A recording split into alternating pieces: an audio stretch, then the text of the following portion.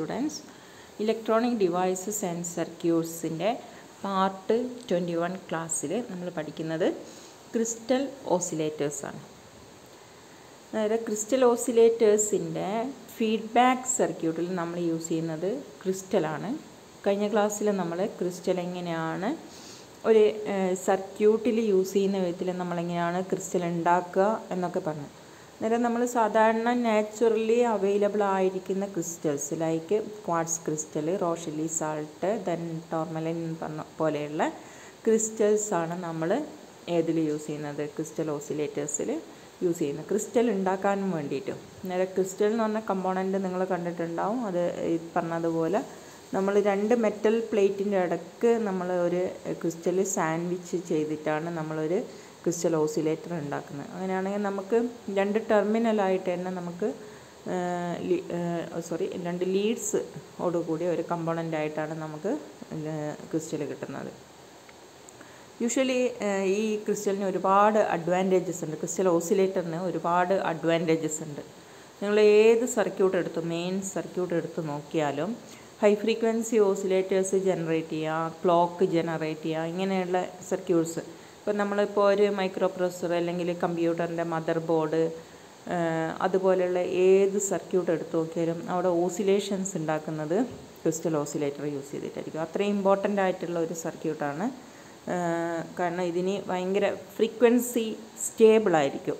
നമ്മളിപ്പോൾ ഒരു 1 kHz അല്ലെങ്കിൽ ഒരു 200 kHz വേണ്ടിയിട്ട് ഒരു ഓസിലേറ്റർ ഉണ്ടാക്കി കഴിഞ്ഞാൽ അത് 200 kHz ചേഞ്ച് ചെയ്യാനുള്ള ചാൻസ് വളരെ കുറവായിരിക്കും. അതേസമയം LC ഓസിലേറ്റേഴ്സ് ബാക്കി കോൾപിറ്റ്സ് ആയാലും ഹാർട്ട്ലി ഓസിലേറ്റർ ആയാലും ദെൻ ക്ലാപ്പ് ഓസിലേറ്റേഴ്സ് എല്ലാം ആയാലും തന്നെ അതിൽ ഫ്രീക്വൻസി അത്ര സ്റ്റേബിൾ ആയിരിക്കില്ല, ഫ്രീക്വൻസി ചേഞ്ച് ചെയ്തുകൊണ്ടിരിക്കും. അതുകൊണ്ട് നമുക്ക് സിസ്റ്റത്തിൻ്റെ വർക്കിംഗ് ഒന്നും അത്ര പെർഫെക്റ്റ് ആയിട്ട് വരില്ല. അതുകൊണ്ട് നമ്മൾ യൂഷ്വലി ഇങ്ങനത്തെ ഫ്രീക്വൻസി സ്റ്റെബിലിറ്റി കൂടുതൽ ആവശ്യമുള്ള സർക്യൂട്ടുകളിൽ ക്രിസ്റ്റൽ ഓസിലേറ്റേഴ്സാണ് നമ്മൾ സാധാരണ യൂസ് ചെയ്യാറ്. അന്നേരം ഇതിൽ നമ്മൾ കഴിഞ്ഞ ക്ലാസ്സിൽ നമ്മൾ ഇതിൻ്റെ ക്രിസ്റ്റലിൻ്റെ ഇക്വാലൻ്റ് സർക്യൂട്ടൊക്കെ പഠിച്ചിട്ടുണ്ട്. ഒരു ക്രിസ്റ്റലിൻ്റെ ഇക്വാലൻ്റ് സർക്യൂട്ട് എന്ന് പറയുന്നത് നമുക്കൊരു ടാങ്ക് സർക്യൂട്ട് പോലെ തന്നെ അതിനെ കൺസിഡർ ചെയ്യാൻ പറ്റും. അതുകൊണ്ട് ഫീഡ്ബാക്ക് സർക്യൂട്ടിലാണ് നമ്മൾ ക്രിസ്റ്റൽ ഓസിലേറ്റേഴ്സിൽ ക്രിസ്റ്റൽ യൂസ് ചെയ്യുന്നത്. സോ ഈ ക്ലാസ്സിലുള്ള എല്ലാ ഇതും പഠിച്ചു കഴിഞ്ഞാൽ നമുക്ക് എങ്ങനെയാണ് ഓപ്പറേഷൻ, എങ്ങനെയാണ് ക്രിസ്റ്റൽ ഓസിലേറ്റർ വർക്ക് ചെയ്യുന്നത് എന്നുള്ളത് നമുക്ക് മനസ്സിലാവും.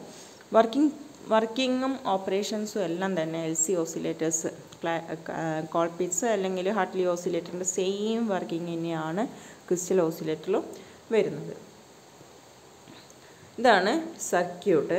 ഇവിടെ നിങ്ങൾ ശ്രദ്ധിക്കുക, ക്രിസ്റ്റൽ ഓസിലേറ്ററിൻ്റെ സർക്യൂട്ട് കാണുന്നേരം ക്രിസ്റ്റൽ കണക്ട് ചെയ്തിരിക്കുന്നത് നോക്കിയാൽ ഒരു കലക്ടറിൽ നിന്ന് ഒരു കപ്പാസിറ്റർ വഴി ക്രിസ്റ്റൽ ബേസിലേക്ക് കണക്ട് ചെയ്തിരിക്കുകയാണ് ചെയ്യുന്നത്. സിമ്പിൾ സർക്യൂട്ടാണ് ഇത്. ക്രിസ്റ്റലിൻ്റെ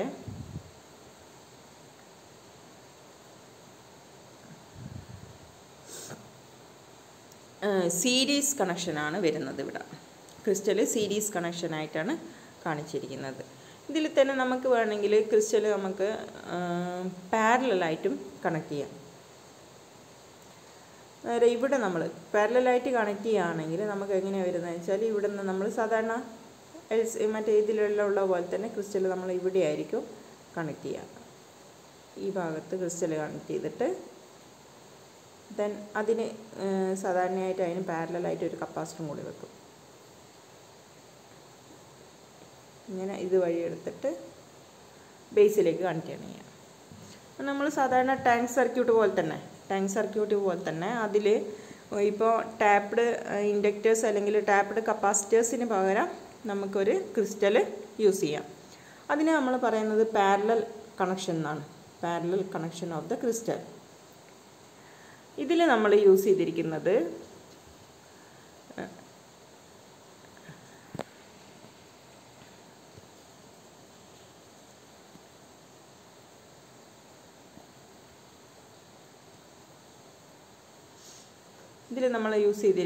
ക്രിസ്റ്റൽ സീരീസ് ആയിട്ടാണ് കണക്ട് ചെയ്തിരിക്കുന്നത്. അതായത് സീരീസ് ആയിട്ട് കണക്ട് ചെയ്യുന്ന സമയത്ത് ശ്രദ്ധിക്കുക, കളക്ടറിന് ബേസിലേക്ക് ഒരു ഫീഡ്ബാക്ക് സർക്യൂട്ടായിട്ടായിരിക്കും നമ്മൾ അതേപോലെ തന്നെയാണ് പാരലലായിട്ടും കണക്ട് ചെയ്യുന്നേരം വരുന്നത്.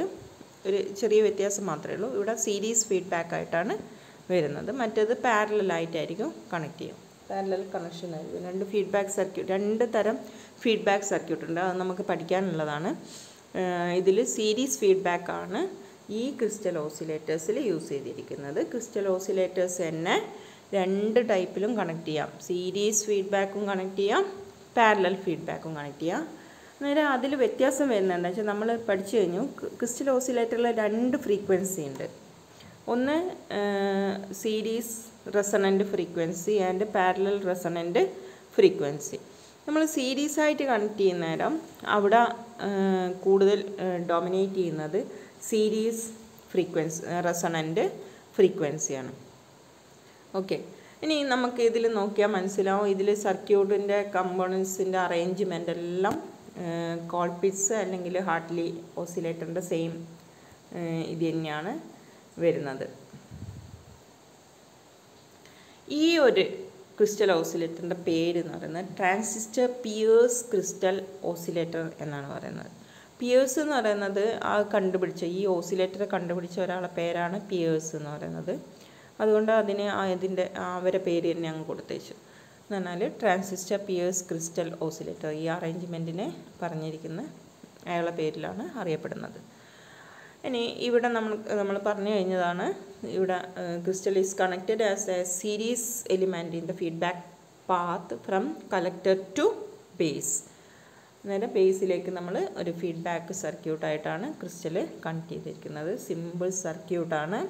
അതുപോലെ തന്നെ വളരെ ഇതിൻ്റെ വലിപ്പവും, നമ്മളിപ്പോൾ LC ഓസിലേറ്റർ ടാങ്ക് സർക്യൂട്ട് നോക്കുകയാണെങ്കിൽ ടാങ്ക് സർക്യൂട്ടിനേക്കാളും വളരെ വലിപ്പം കുറഞ്ഞ സൈസൊക്കെ കുറഞ്ഞ ഒരു ഓസിലേറ്റർ സർക്യൂട്ടാണ് ക്രിസ്റ്റൽ ഓസിലേറ്റർ. അതും ഒരു അഡ്വാൻറ്റേജ് ആയിട്ട് നമുക്ക് പറയാൻ പറ്റും. ദെൻ ഇതിൽ നമ്മൾ നേരത്തെ പറഞ്ഞതുപോലെ തന്നെ കോൾപിറ്റ്സ് ആൻഡ് ഹാർട്ട്ലി ഓസിലേറ്ററിൽ യൂസ് ചെയ്തിരിക്കുന്ന പോലെ തന്നെ നമ്മൾ എന്ത് യൂസ് ചെയ്തിട്ടുണ്ട്? ഇവിടെ ഒരു RFC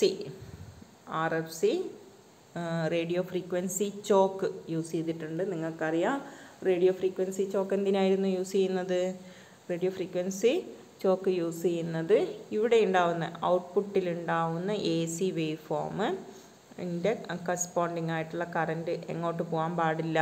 VCCയിലേക്ക് പോയിട്ട് അതിനെ ഇൻട്രപ്റ്റ് ചെയ്യാൻ പാടില്ല. ഓക്കെ, ദെൻ അതേസമയം നമുക്ക് VCC എന്നുള്ള DC കറണ്ട് ഇങ്ങോട്ടേക്ക് കിട്ടുകയും ചെയ്യണം. അതാണ് അതിൻ്റെ പർപ്പസ്.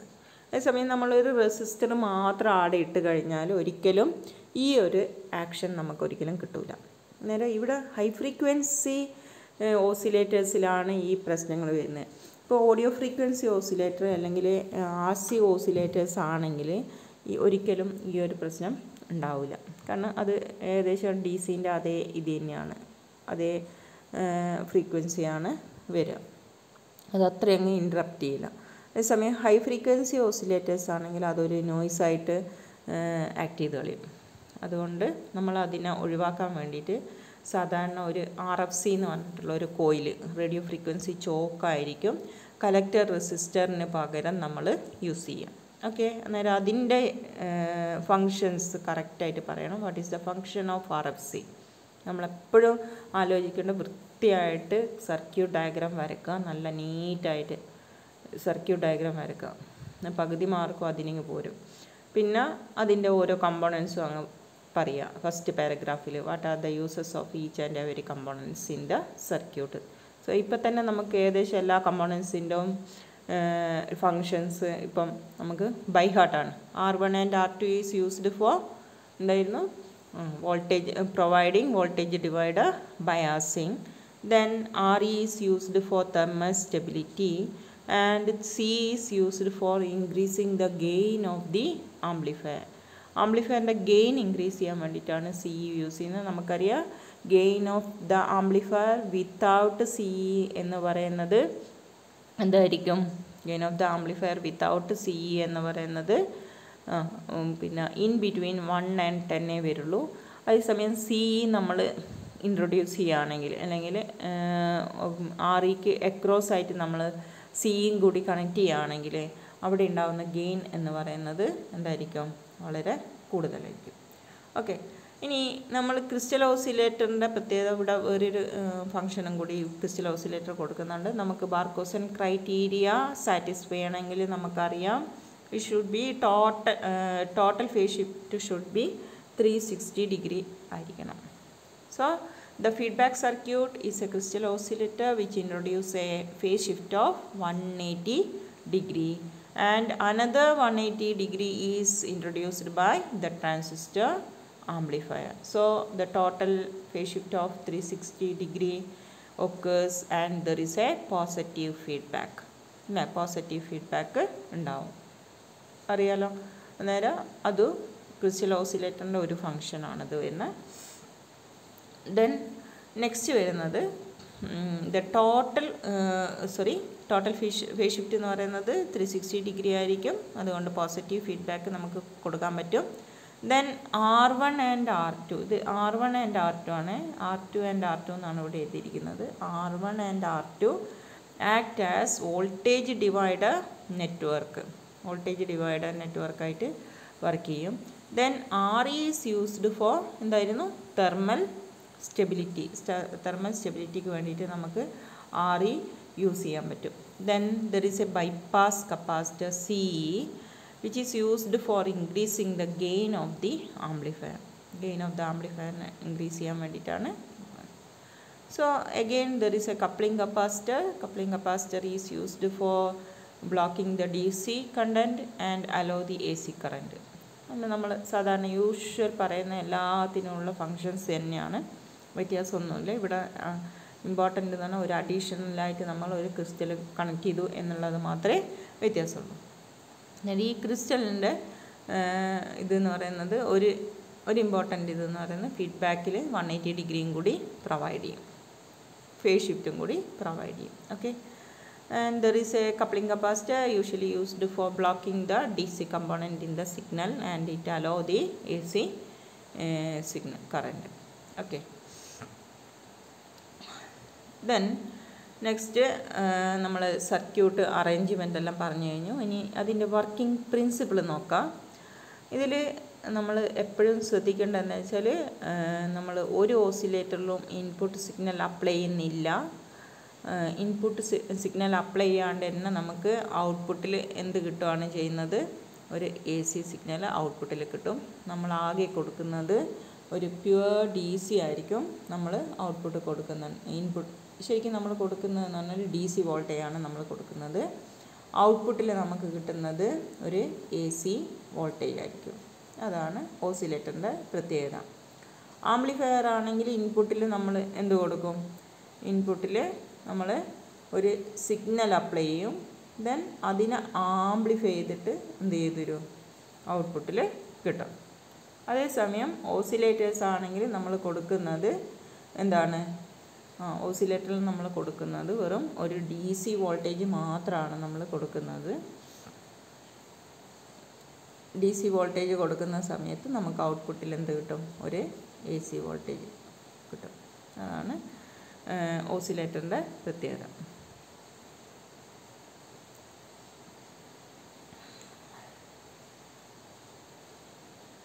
ഓക്കെ, നേരെ working principle പറയുന്നേരം when circuit is energized by switching on the power supply, നമ്മൾ പവർ സപ്ലൈ ഓൺ ചെയ്യുക, അപ്പോൾ തന്നെ എന്ത് ചെയ്യും? ഓസിലേഷൻസ് പ്രൊഡ്യൂസ് ചെയ്യും. So the crystal circuit is act as an tank circuit and it will produce oscillations. The sustained oscillation is maintained by the transistor amplifier circuit.